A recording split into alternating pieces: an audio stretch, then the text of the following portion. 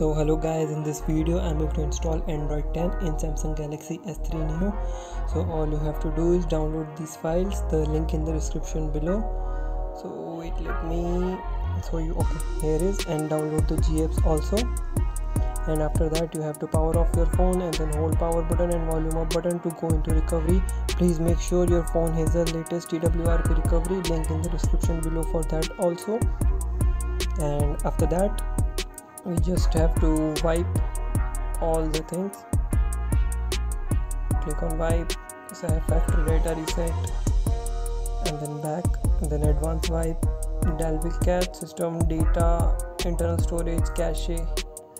Wipe all these things and wait for it to load. And after that go to install and locate the file. So external XD, and here it is. Sorry.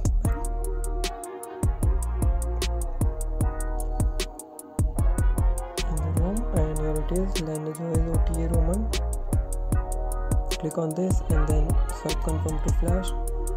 Please flash GApps, and I'll put the link down in the description below. And it will take some time, and first boot will take more than 5 to 10 minutes, so please be patient for that. So as you can see, it's done. So now let me flash the GApps.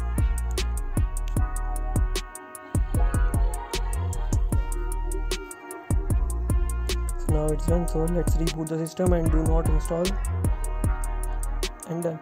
And first boot will take 5 to 10 minutes, so wait for it.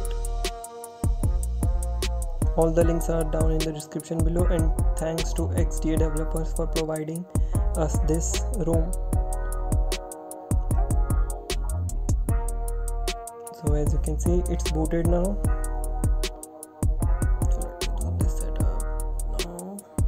Okay, so it's done, as you can see. So let me show you the Android version.